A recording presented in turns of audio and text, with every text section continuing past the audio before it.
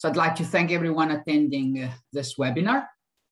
This is going to be a very brief introduction to the MSc degree in Applied Ocean Sciences. It's a coursework plus dissertation. It's actually a mini dissertation component, which is jointly convened by the Department of Biological Sciences and the Department of Oceanography at the University of Cape Town, and organized and managed by the Marine and Antarctic Research Center on Innovation and Sustainability, for Innovation and Sustainability. So I'd like to give you a very brief overview of what the center does, and then go into more details regarding the course. There are a few lecturers, and actually the co-conveners, Cecile Reed is also attending. My name is Marcello Vichi, and I'm the director of the Marine of Maris. And I'm at the Department of Oceanography, and Cecile is at the Department of Biological Sciences. But we also have Astrid Jarre, another lecturer, who will be helping to convene the course as well during the next year.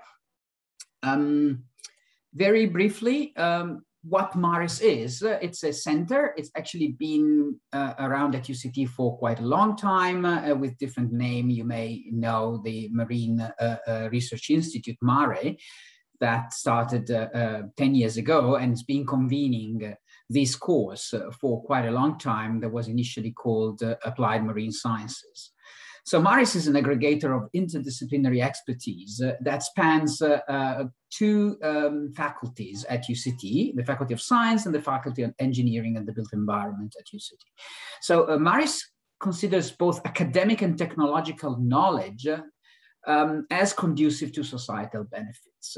Our overarching aim is to enhance the production of knowledge and human capacity in marine and Antarctic research, and we do that through three main FOCI, one dedicated to the Antarctic and Southern Ocean research, one on marine research on the Southern African margin, and then the more engineering one, which actually is connected to the other two FOCI, is innovation in chemical materials and observational engineering, all applied to marine sciences in general.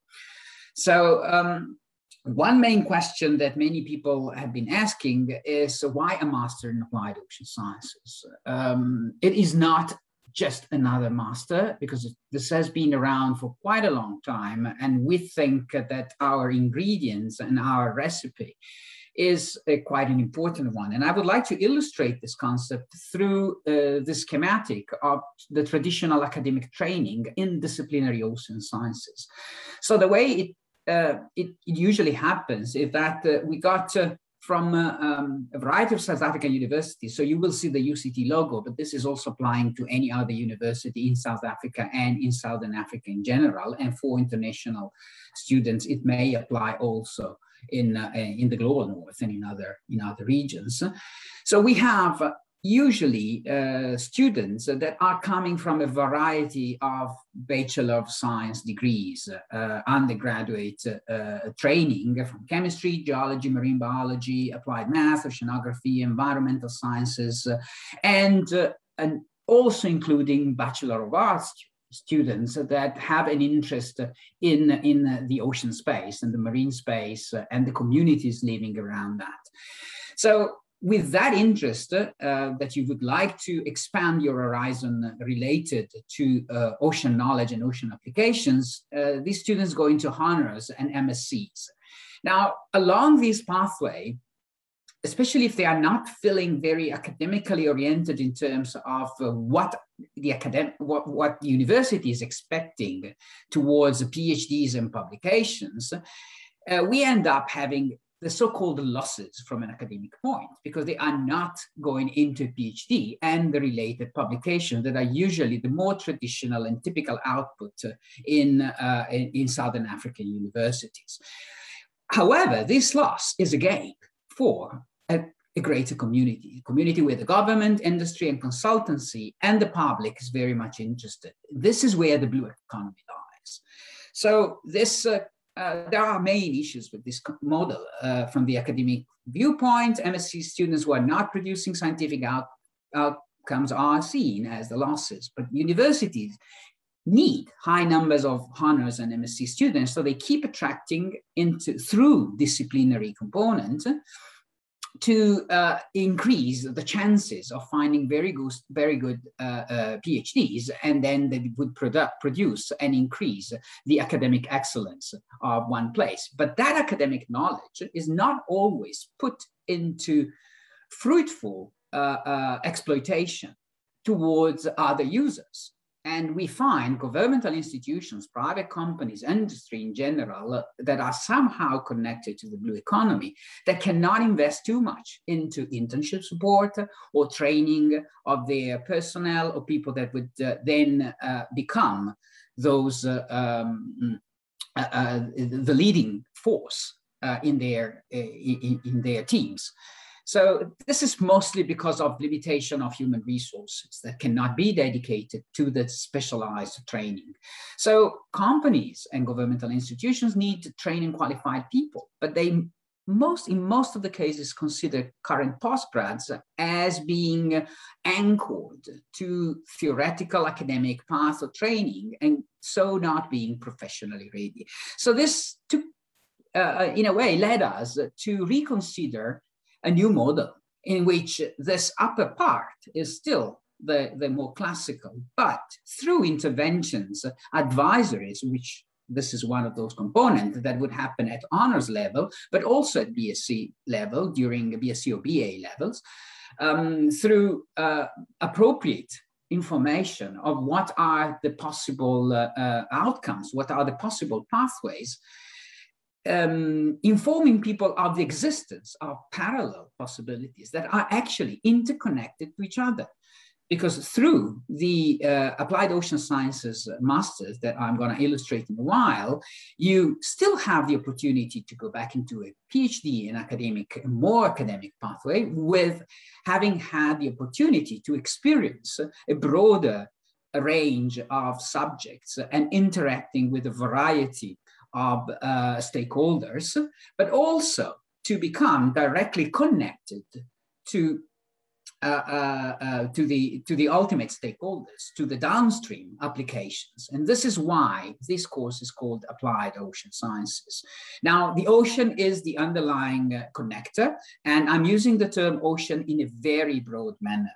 So our final aims are to produce marine professionals, but these marine professionals have a strong academic foundation, which implies that they are eligible and can be of high interest to academia anyway. So the PhD pathway is not removed through going through this coursework plus master. Just to remind everyone that a large amount of universities in the global north, they tend to have only coursework masters. So dissertation masters have been progressively removed because of the need to integrate the knowledge and to integrate the background of students and making them more prepared to all the possibilities of pathways that would come in their career afterwards. So we are very much looking towards strengthening this theoretical academic foundations and making it a lot more interdisciplinary than what would happen in traditional disciplinary departments in universities. So making it an interdisciplinary ocean science course. It is meant to give students both the academic and technical skills with a dedicated component on those technical skills that are applied to the more general oceanographic and marine biology aspect. But not only that, because we feel like the human texture is extremely relevant and actually the very reason why we study the ocean.